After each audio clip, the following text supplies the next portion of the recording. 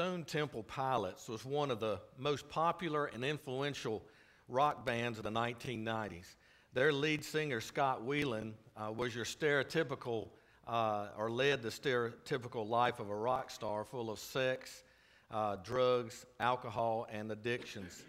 But he kept turning out great music and thrilling and entertaining millions of fans. Making music and living the lifestyle of a rock star was what mattered.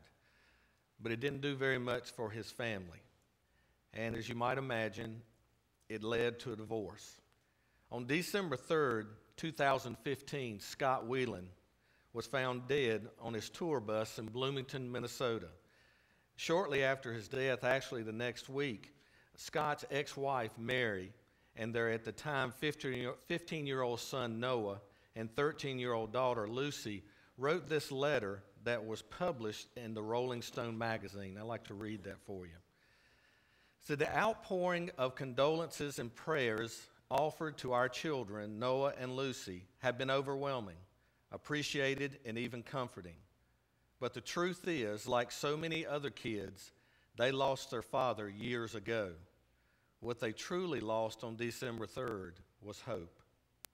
I knew Noah and Lucy would one day see and feel everything that I've been trying to shield them from, and that they'd eventually be brave enough to say, that mess was our father. We loved him, but a deep-rooted mix of love and disappointment made up the majority of our relationship with him. They have never set foot into his house, and they can't remember the last time they saw him on a Father's Day. I don't share this with you to cast judgment. I do it because you most likely know at least one child in the same shoes. If you do, please acknowledge them and their experience. Offer to accompany them to the father-daughter dance, or teach them to throw a football. Just offer, or even insist if you have to. This is the final step in our long goodbye to Scott. I won't say he can rest now, or that he is in a better place. He belongs with his children, barbecuing in the backyard, waiting for a Notre Dame game to come on. We are angry and sad about his loss, about this loss, but we are most devastated that he chose to give up. Noah and Lucy never sought perfection from their dad. They just kept hoping for a little effort.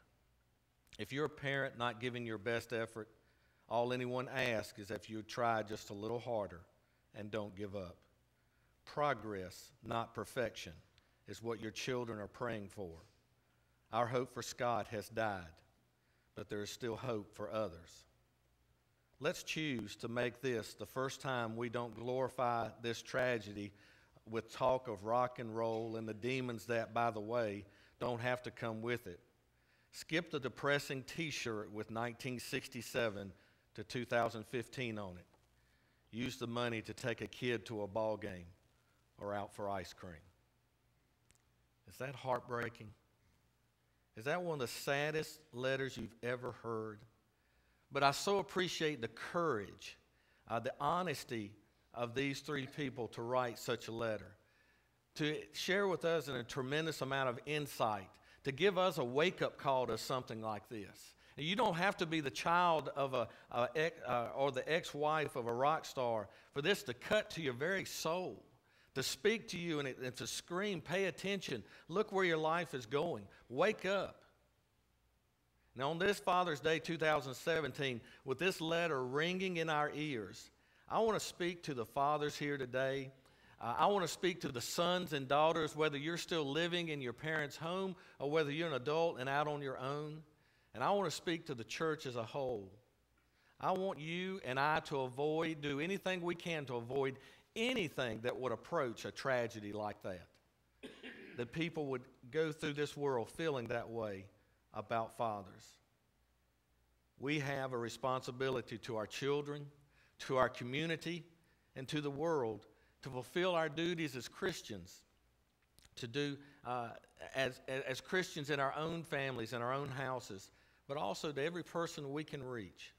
Now, very rarely will you ever hear me say this, but I don't want you to turn in your Bibles and follow along. I just want you to listen as I read this very familiar story. It starts in Matthew chapter 1. This is how the birth of Jesus Christ came about. His mother Mary was pledged to be married to Joseph, but before they came together, she was found to be with child through the Holy Spirit. Because Joseph, her husband, was a righteous man and did not want to expose her to public disgrace, he had in mind to divorce her quietly. But after he had considered this, an angel of the Lord appeared to him in a dream and said, "Joseph, son of David, do not be afraid to take Mary home as your wife, because what is conceived in her is from the Holy Spirit. She will give birth to a son, and you are to give him the name Jesus, because he will save his people from their sins." And all this took place to fulfill what the Lord had said through the prophet. "The virgin will be with child and will give birth to a son, and they will call him Emmanuel," which means God with us. When Joseph woke up, he did what the angel of the Lord had commanded him and took Mary home as his wife. But he had no union with her until she gave birth to a son, and he gave him the name Jesus. After Jesus was born in Bethlehem in Judea, during the time of King Herod, Magi from the east came to Jerusalem and asked, "Where is the one who has been born King of the Jews? We saw his star in the east and have come to worship him." When King Herod heard this, he was disturbed, and all Jerusalem with him. And then to skip a little further down, after the wise men had visited Jesus, it says, when they had gone, an angel of the Lord appeared to Joseph in a dream. "Get up," he said, "take the child and his mother and escape to Egypt. Stay there until I tell you, for Herod is going to search for the child to kill him." So he got up, took the child and his mother during the night, and left for Egypt, where he stayed until the death of Herod. After Herod died, an angel of the Lord appeared in a dream to Joseph in Egypt and said, "Get up, take the child and his mother and go to the land of Israel, for those who were trying to take the child's life are dead." So he got up, took the child and his mother, and went to the land of Israel. Joseph. A name, a character in this story, a person that's just so easy to overlook. When we think of the Nativity, when we think of this great story, it's so easy to overlook Joseph. But when you stop and you read and listen to what I just read there, you can't deny how remarkable a role that Joseph played in this.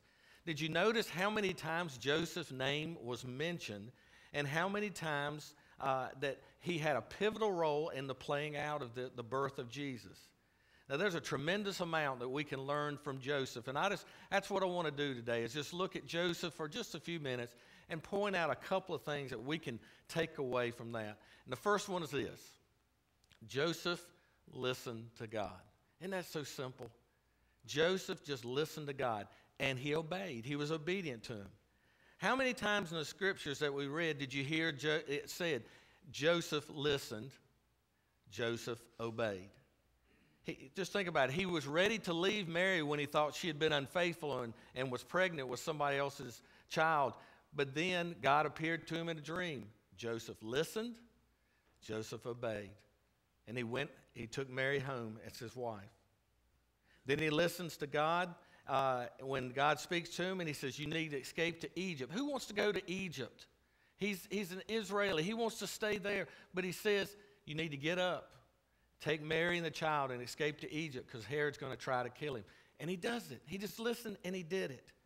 And then after he'd been in Egypt for a while, another dream comes to him and he says, "The one who's been trying to kill the child is now dead. Pick up your stuff, go back to Israel." And he did it. It's just simple listening and obeying. Don't ever question how important Joseph was. I like this. Joseph was the heavenly Father's father on the scene. Joseph was the heavenly Father's father on the scene. He trusted him to be a part of the plan to save the world. And Joseph obeyed. That is so awesome. That's not to mention the many years that Joseph spent with Jesus as he was growing up and teaching him the scriptures and the things that a good Jewish father would teach his son. The easiest thing for Joseph would have been to just put Mary away. He would have never had to travel to other parts of the world. He never had to pick up and leave his business. None of those things. But he listened. See, Joseph realized he had a calling on his life. Joseph realized that there was something special to go on in his life. Now, dads, you may never be called upon to take care of the Son of God. But don't ever forget that you have a calling. You have a calling to be a father.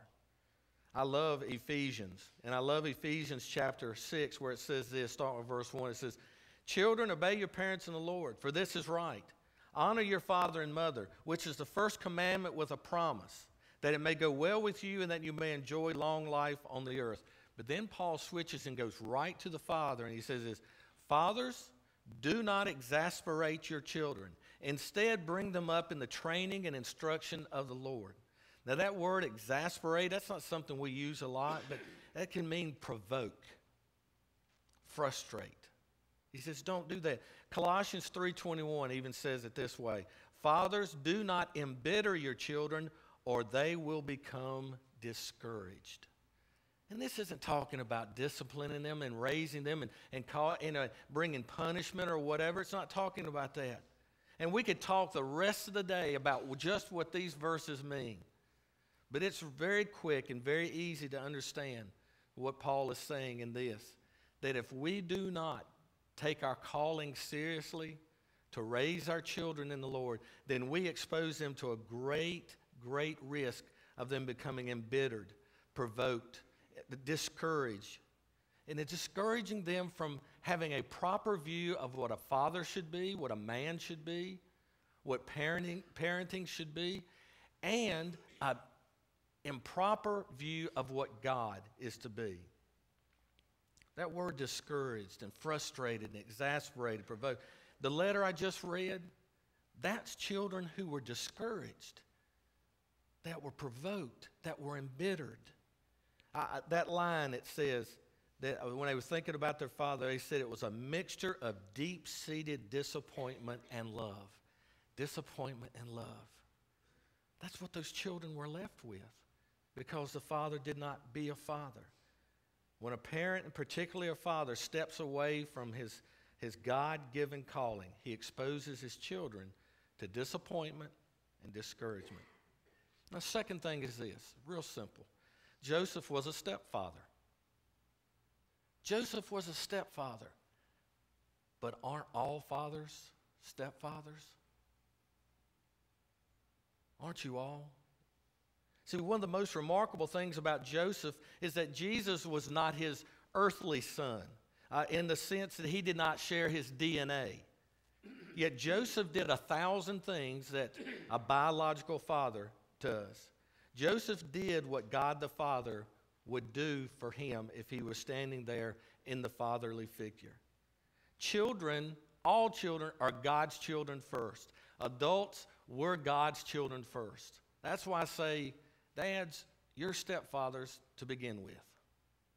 Because they're God's children to start with. He's entrusted you, just like he entrusted Joseph to raise Jesus for him. Now, you have a lot of freedom to do the things that you want to in raising that son, that daughter. You have a lot of freedom in the choices you make. The way you raise them, they'll probably choose their favorite teams or what sports they like to play, who they like to pull for. Career choices, schools that they go to, what time their curfews are, their food likes and dislikes, how you discipline. Set their curfews. You've got all those type of different freedoms. But there reaches a point that you do not have the right to veer off of what God has called us to do. You have the freedom, but there reaches a point that we cannot veer off. We cannot be absent. We cannot say, I will raise my children the way I want to, because they're not ours to start with. The statistics are just shocking. And showing the difference in a child's future when the father is in the home as opposed to being absent from the home. And I looked up some of these things this weekend. There's just pages of statistics, the difference when a father is active in a child's life. 85% of children who show behavior disorders come from fatherless homes. That's 20 times the national average. 71% of all high school dropouts come from fatherless homes. That's 9 times the average. 85% of all youths in prison come from fatherless homes. That's 20 times the national average. Fathers make a difference. Dads, you matter. You are the launch pad for a child's life. You are the training wheels that a child has to begin with. You are the first introduction to what adulthood is, to what a man is, to what God is. How you do with introducing them with God, how you model what a fatherly figure is, may very well go a long way to where they spend eternity. The most important duty a father has is to point his children to God. Now, if you were to listen to the media today and a lot of the textbooks and things, if you were to listen that day, there are no good men, period. I figured I'd get an amen from somewhere. It would just slip out, it would just come out. But if you were to read those things, you would get the impression that there are no good men, that all the world's problems are because of men. Now, we know that's not true, but enough men throughout history have misused their power and their position that has caused great damage in this world, and we're paying the cost for a lot of those problems now. Their failings have given all men a bad name, and that's not fair. But to be fair, we must admit that men have caused a lot of the problems we have. I remember this some years ago, and I bet Dolan does too, because I can't remember if it's he had preached on it or I did, but we used this illustration years ago that we read about an inner city mission who were working and going out at nights and just trying to help these runaways in major cities. And I think this one was New York. And these young runaways, they were involved in prostitution and drug addiction and it's just terrible things. And they would go out at night and try to witness to these kids. And I read this article, and it so blew my mind that they said that when they talked to these young kids, they could not use the term Father, Heavenly Father, because these kids had such a poor image of what a father was that if they mentioned Father in any way, it turned them off just like that. They couldn't even use that imagery. Isn't that tragic? Isn't that sad that the only fathers, the only men that these young sons and daughters have ever seen were so bad that they would turn away from God, even giving him a thought? Now, some of you have had those type of experiences. That the father in your life or the grandfather or an uncle or whatever have been so bad in your life that you equate that with God and you won't give him a chance. But I want you to just think about this illustration for just a moment, if that's where you are. How many of you ever gone to a concert? I like concerts. I like live music. I love to go. But one of the things that not all concerts, but most of them have, is what you call the warm-up band or the opening act. And they come out, and they just kind of get the crowd in the mood for the main attraction that's coming later. And to be honest, some of the opening acts are really good. And some of them are kind of, And some of them you go, whew, I just wish they'll get over with and bring on the one I came for. But no one, during the opening act, during the warm-up band, no one gets frustrated, gets up, and walks out and says, I'm done. I'm not staying for the main act. Nobody does. Because you realize this isn't the real thing yet. And if you're one of those people, men or women, that a father, a grandfather, an uncle, somebody has failed you so poorly, I want you to know, as important as they are the opening act. They are the warm-up to the Heavenly Father. Don't walk out on him. Don't give up. because the great Father is yet to come. There's a passage of Scripture that so many times we just hear this at Christmas, and I never think about it in any other way. Isaiah 9:6, the prophet says this. He says, "For to us a child is born, to us a son is given, and the government will be on his shoulders." We know what we're talking about, coming of Jesus. "And he will be called Wonderful Counselor, Mighty God, Everlasting Father, Prince of Peace." How many times I just hadn't thought about that? Everlasting Father, when he talks about Jesus coming. He is our everlasting Father. All of these titles can only be fulfilled in God himself. Don't give up on the main act. And I want to leave you with a couple of practical things that we can do here. The first one is this: be a Joseph or a Josephine. Here's what I'm going out to women here now. Be a Joseph or a Josephine. Be a Joseph in your homes. Imitate what he did. Listen to God. Obey him. Fulfill your calling. Lead your family to church. Don't just allow your family to go to church or say, "Oh, it's fine if they go. I just don't want to be a part of it." You lead your family to church. Don't distract your family from church. Don't be the reason your child loses interest in God later because of your behavior earlier. I think that of all the good things I see about fathers, I think that's the biggest mistake we make, is that we distract our family from God. I shudder to think the number of good men who stand before God and will answer for the distractions they put in front of their children and wives when it came to being a part of the church. Second thing is this, practical thing to do: make faith at home a part of your family life. Now, this is something we started over a year ago. The sheets are on the inside aisle of the pews there. Tonight is family night. We're at Faith at Home night. We ask you to do some of these things, one of these things with your family. Do it now. The earlier you start, trust me, the easier it's going to be. I am amazed and I'm disappointed at times that the pushback we get on this. We're asking you one Sunday night a month to do something with your family.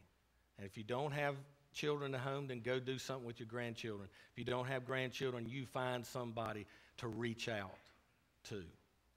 But start doing it. I've got to tell you this beautiful little story. Stephen and Jenny Lilly have Kate and Sadie.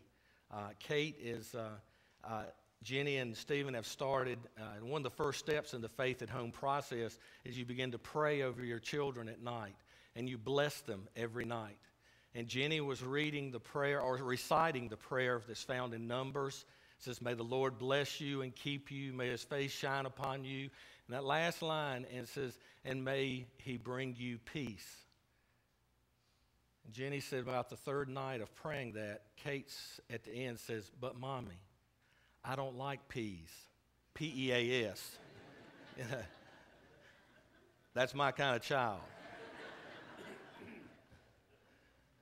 It's not all going to be smooth. But I guarantee you that'll be a part of something that Kate remembers for her entire life, is her mom and dad blessing her every night. Get started with it. Start wherever you are. Pick up where you can. The second thing is this: be a Joseph outside of the home.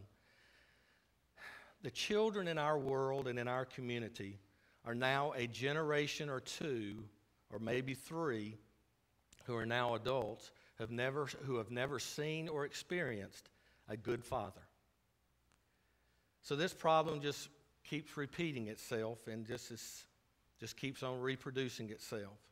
Some of the kids in our community have no idea what a good man, what a good mother it really is, what a church really is like, what a Christian looks like.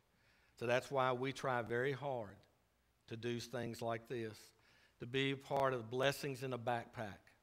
And our seniors ministry has taken the lead in that, where we fix those things up to send home with these children so they'll have something to eat on weekends. We volunteer to go out into the schools and be a part so they can see that there are people who really do care. That's why Eric, for, I don't know, somewhere between 5 and 10 years, we've been doing the Angel Tree gifts, where we adopt a child whose mother mother and father who are in prison. And those children will get Christmas presents. That's why Janice and others have led some efforts to get into some of our local schools around Christmas, and we find out children who are not going to have a Christmas, and we buy them coats and things like that. So they will know that there are people who care. That's why Night of Lights and things like that are important. There are a lot of problems in our communities and the different areas of our community. But they need to know that there are churches who do care and care about the community. And some of these, on Night of Lights especially, there's a large portion of Hispanic and the African American community. And for them to see that you, as a predominantly white church, we care that much, it speaks, it says something. That's why we support missions and efforts that actually go out and rescue children, buy them back out of slavery, get them out of prostitution, train them, give them a place to live, and then start them on life all over again. They must know that people are looking for them. It's a terrible thing to be lost, but it's terrible to be lost and know that no one's looking for you. They need to know that we're looking for them. Now this is the thing, they need to know that we want them to have a chance to know this Father. Isaiah 9:6 again. Wonderful Counselor, Mighty God, Everlasting Father, Prince of Peace. I was fortunate enough to be raised in a home and in a community and in a church that I got to know from very early that. Don't mistakenly think that just because we know it, that the rest of the world has that advantage. And we've got to be the Josephs, the Josephines, to go out there and do that, to give it a chance.